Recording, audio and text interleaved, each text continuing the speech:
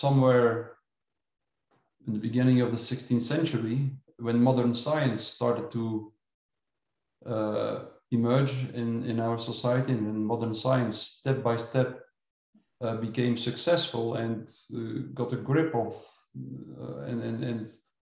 and became dominant in Western culture first, and then actually around the world, we could see that while at that moment we started to consider the entire universe as a machine, set of elementary particles that interact with each other according to the laws of mechanics, and not only as a machine, but as a dead machine. Everything in this universe was considered to be dead. There is no life in a mechanistic universe. And that's exactly why, of course. Well, and at the same time, and that's essential for me, at that moment, the human being started to be in the grip of the illusion that through rational understanding, it could completely reduce the mystery of the universe and of life, and that through rational understanding, it could understand everything in the universe, it could predict everything in the universe, it could control everything in the universe, it could manipulate everything in the universe, it could itself recreate, literally recreate everything in the universe. It could make artificial plants, trees, and then in the end, you see how this idea emerges very soon in the tradition of enlightenment. At the same time, while the human being declared that there was no such thing as a God in society, it sneaked itself to the throne of God, and it put itself on the throne, and it started to believe that the human being could become godlike, and that it would be able to live eternally, that it would be able to eliminate death, suffering, dying, that it would be able to create a constant happiness for itself through biochemical manipulation of the blood. If you read, for instance, the contemporary, we have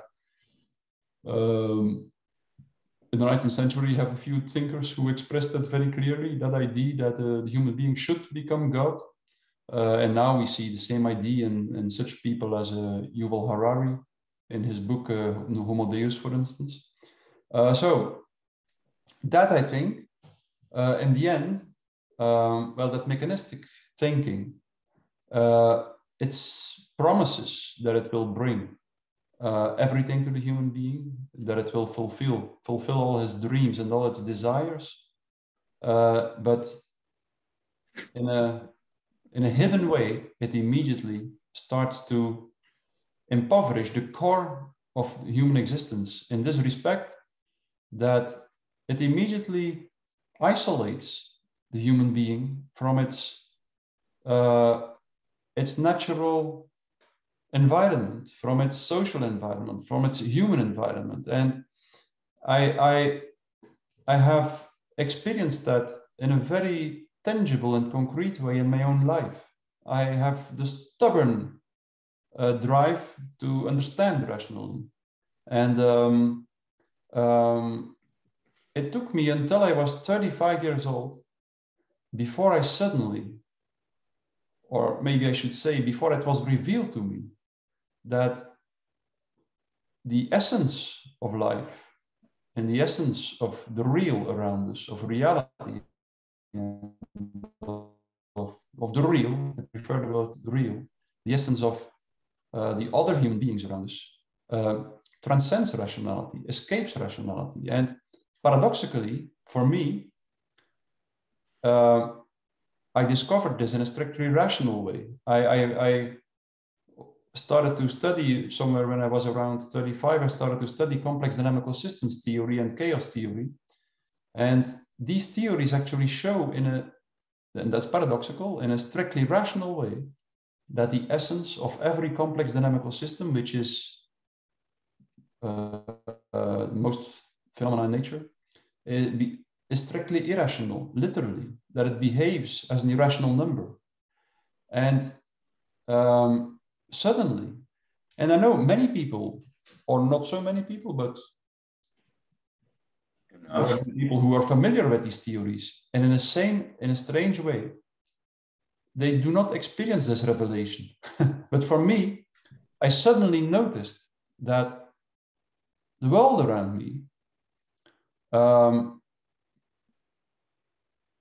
is irrational and can never be grasped by logical language, for instance, rational language. And that certainly made me realize what Niels Bohr, the famous physicist, really meant when he said, when it comes to atoms, language can only be used as poetry. I suddenly started to understand that. That was literally that through logical language, and that's a strange thing. At that moment, a few things happened in myself. And I first started to realize what happened in myself when I was 4 or 5 years old. At that moment, I started to open up and to resonate in a more direct way with my environment, and my relationship with death and dying also changed. And later on, I started to understand what happens when you believe that everything around you can be understood in a rational way, in a logical way. You quite literally build a wall around you. A wall, because what is logical reasoning? In logical reasoning, you connect the one logical idea to the other without space in between. That's exactly what logics is. In a line of logical reasoning, the one idea inevitably leads to the other idea, and the other idea leads inevitably to the other idea. In this way, that there is a strict, fixed path between the first idea and the last one. That's what a set of mathematical equations is. That's what a set of that's what geometrics is.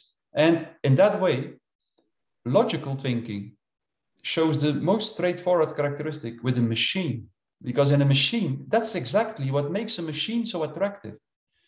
If you push one button, the end result will be inevitably one thing. So it gives the human being a sense of control and of predictability, a sense of mental control, a sense of material control. That's what makes the machine metaphor so attractive. Why do we continue to believe that the universe is a machine?